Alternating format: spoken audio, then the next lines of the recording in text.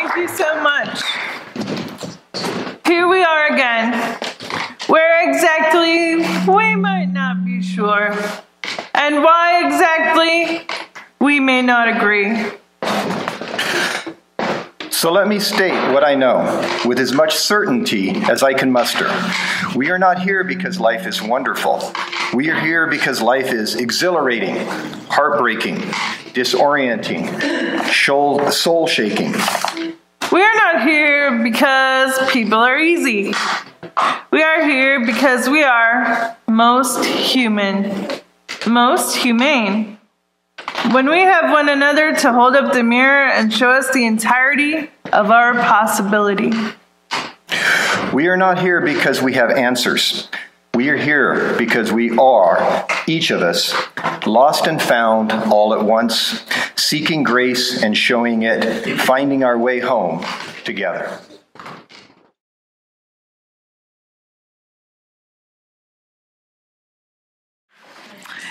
Let's pray for a moment. You don't have to. You can relax. Follow your breath in and out of your body. And we'll just begin. Our friend, thank you for this day. Thank you for gathering this community. We know that there have been many joys and sorrows mentioned, and we are grateful and tender for each. I pray that this day would be one in which we allow ourselves to be transformed by our community and to take that transformation into the world. For these things we give thanks and say amen. There is an ancient wisdom story in the book of Luke about a man who has two sons. The baby brother says to his father, "Dad, listen. I want right now what's coming to me." Kind of stunning. I would never say that to my dad. And it's easy to focus on the baby brother's request. It seems likely that he will take the money and leave town, right? But if we take a moment, we will notice that before he ever left home, the baby brother had distanced himself from his family in his heart. Of course, this is not going to work the way the baby brother expected for a few reasons. One is that even though it's annoying to recognize, wherever you go, there you are. I hate that. You're there. Me, I'm there, wherever I go. Baby brother could take the money and run, but there's no way that he could escape himself and his preoccupation with himself as an individual rather than a person in a family and a community whose every action affected others. And there's a larger reason. It connects with our practice of Unitarian Universalism. The Reverend Dr. Martin Luther King Jr. urges that we are caught in an inescapable network of mutuality, tied in a single garment of destiny. Injustice anywhere is a threat to justice everywhere. So, how do we close the distance between us as members of a shared community and actors in a shared future? Well, one thing is that we have to acknowledge that we are always present in our lives. The responsibility for joy and connection in our relationships lies with us, not solely with us, right? Like you can't have both parts of a relationship, but it cannot be tended without us. When the baby brother made a demand, he laid the responsibility on his dad to fill it. Where do we work that way in life? Expecting our needs to be met like we're ordering a pizza. Building and growing a community asks more of us than that. Our lives collectively are full of challenges, and how we meet them really matters. One-sided treatment of others or using people as a means to an end reinforces habits of extreme individualism and weakens community. So the father found himself responding to the younger son's demands. He divided the property between them. And it wasn't long before baby brother packed his bags and left for a distant country. There, undisciplined, self-indulgent, and even drunk, he wasted everything he had. Have you ever wasted something and regretted it later? Probably not your inheritance, though maybe. There's a series of books by Beverly Cleary about a mischievous girl named Ramona. Ramona has an example of wasting that I don't want you to miss. Ramona noticed a brand new red and white and blue tube of toothpaste lying beside the wash basin. How smooth and shiny it looked, with only one little dent where someone had squeezed it once. The tube was as good as new, and it was the large economy size. Ramona was suddenly filled with longing. All her life, she wanted to squeeze toothpaste. Really squeeze it. Not just one little squirt on her toothbrush, but a whole tube. A large economy-sized tube all at one time, just as she had longed to pull out a whole box of Kleenex. You can just imagine what happens next. Ramona gives in to her impulse and squeezes the entire tube of toothpaste into the sink. She even squeezes some toothpaste roses on top, like she's decorating a toothpaste cake. Unfortunately, that doesn't turn out like Ramona wants it to either. Her mother makes her scoop it into a jar and use a little bit each day, while the rest of the family gets to use a brand new tube. This example of wasting a resource is lighthearted, but it's also useful to us this morning because some of the things that are easiest to waste are the ones that are easy to overlook and take for granted. How would our perspective be transformed if we combine the idea that no one is disposable with both the knowledge and practice that nothing is permanent anyway? That time is slipping away even as we measure it, and that people around us are living short, essential lives. The Reverend Mark Morrison Reed gets at this question by reminding us that the central task of religious community is to unveil the bonds that bind us each to all. There is a connectedness, a relationship discovered amid the particulars of our own lives and the lives of others. We are meant to be together, traveling toward home.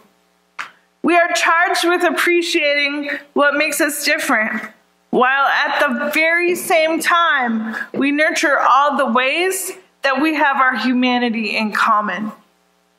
That may feel like a lot to ask at times, and it's true that there are many things in life that are difficult and valuable at the very same time. They're worth working at. Reverend Mark Morrison Reed goes on to use a metaphor of vision to signify perspective and understanding. He says that religious community is essential because alone our vision is too narrow to see all that must be seen, and our strength too limited to do all that must be done. Together, our vision widens and our strength is renewed. But that was one of the baby brother's big problems.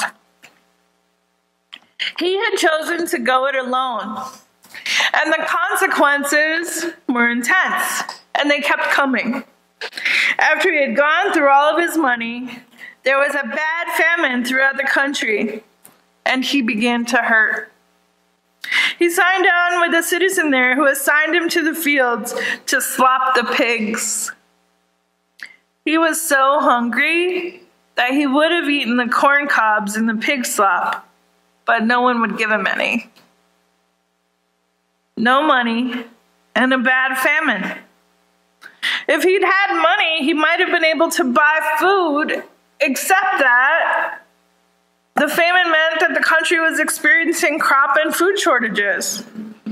It turns out that money can't always fix everything. And we hear over and over that money can't buy happiness. But people aren't too sure about that, so they make a lot of jokes about it. Amanda McMillan, writing for Time magazine, reports that people feel happiness in different ways. And one possible factor is how much money they make, according to some new research. I mean, that's a factor. People with higher incomes tend to feel more positive emotions focused on themselves. And researchers say that people who earn less take greater pleasure in their relationships with other people.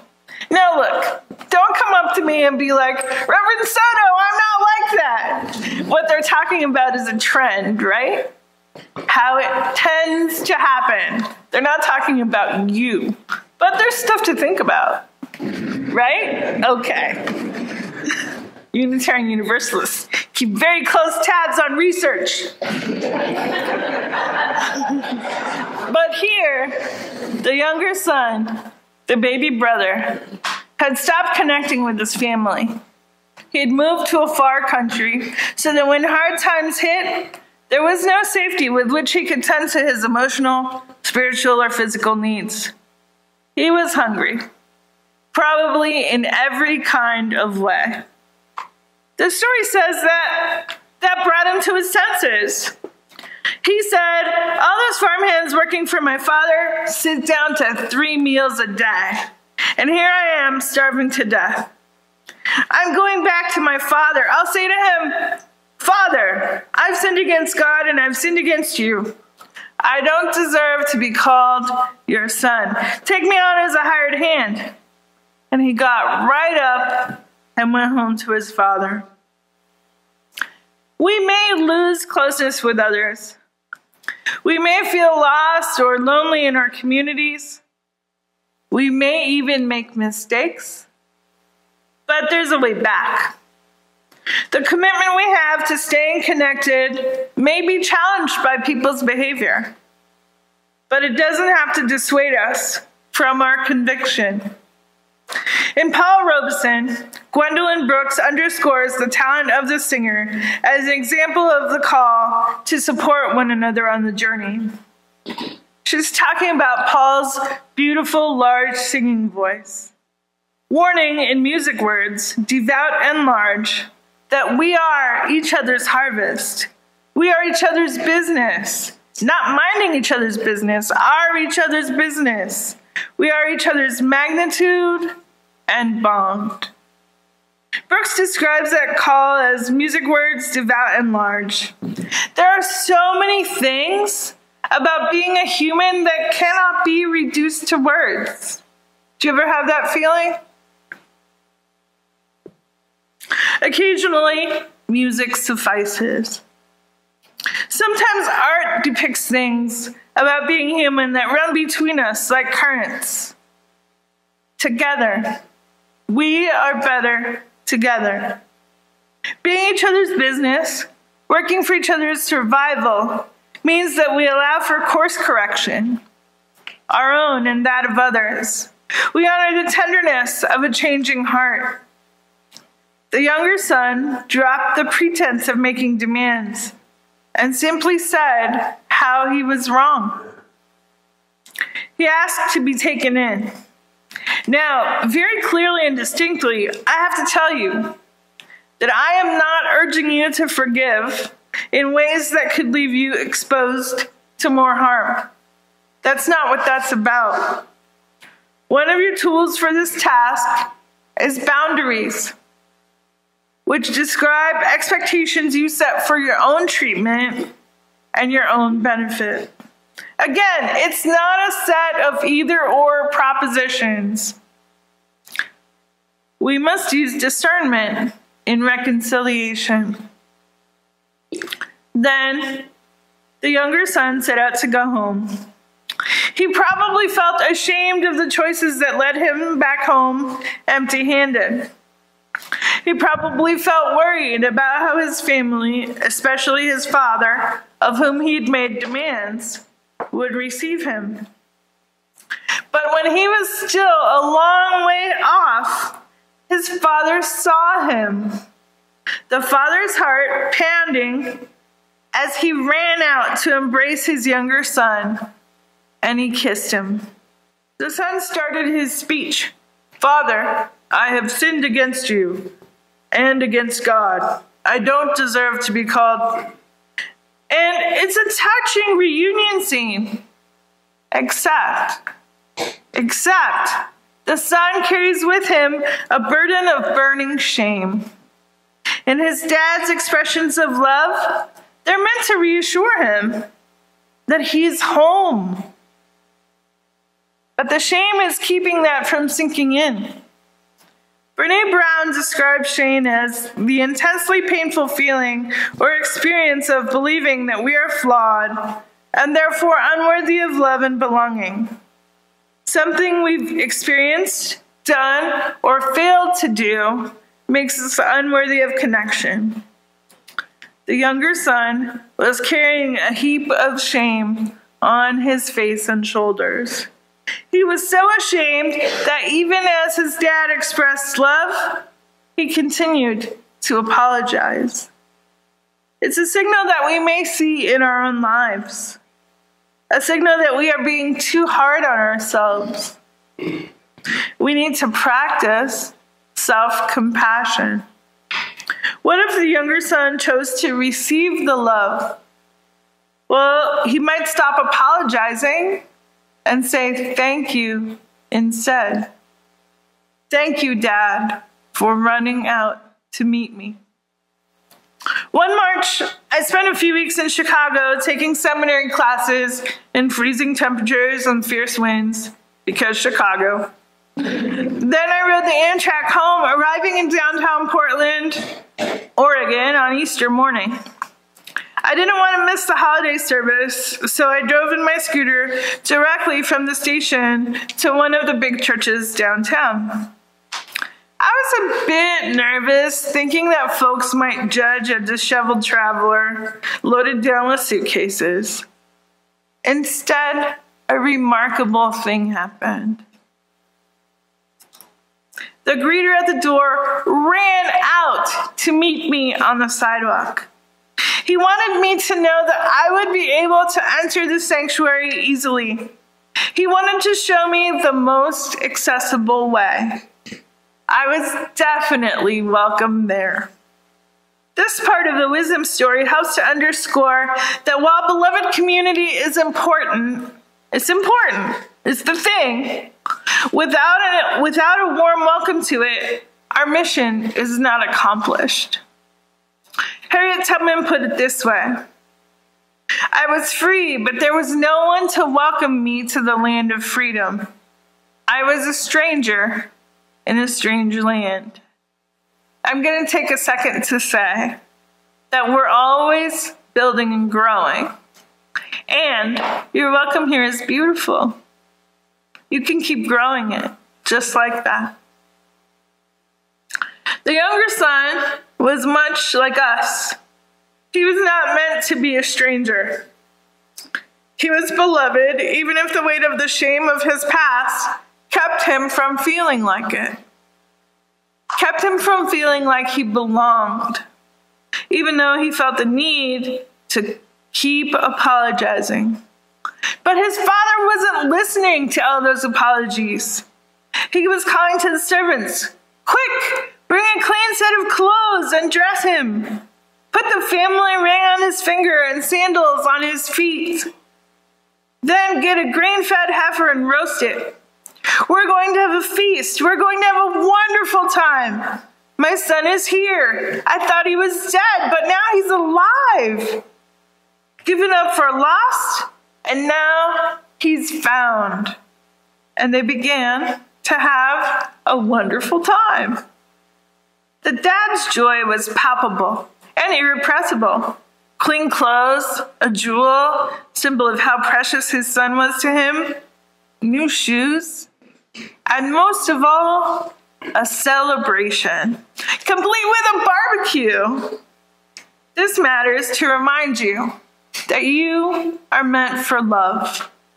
Even if you can't be proud of all your choices, and honestly, who could be? Being a human is complicated. You are still meant for love. Dr. Rebecca Parker puts it this way: even when our hearts are broken by our own failure or the failure of others cutting into our lives, even when we have done all we can and life is still broken, there is a universal love that has never broken faith with us and never will. The journeys we take away from love and back to love may be difficult and complicated. Things may turn out differently than we hope. Remember this: we are each and all people meant for love. We are each other's business. We are each other's magnitude and bond. And it is love that will never let us go. We can share that love far and wide. Let it be so. Let us be the ones to make it so.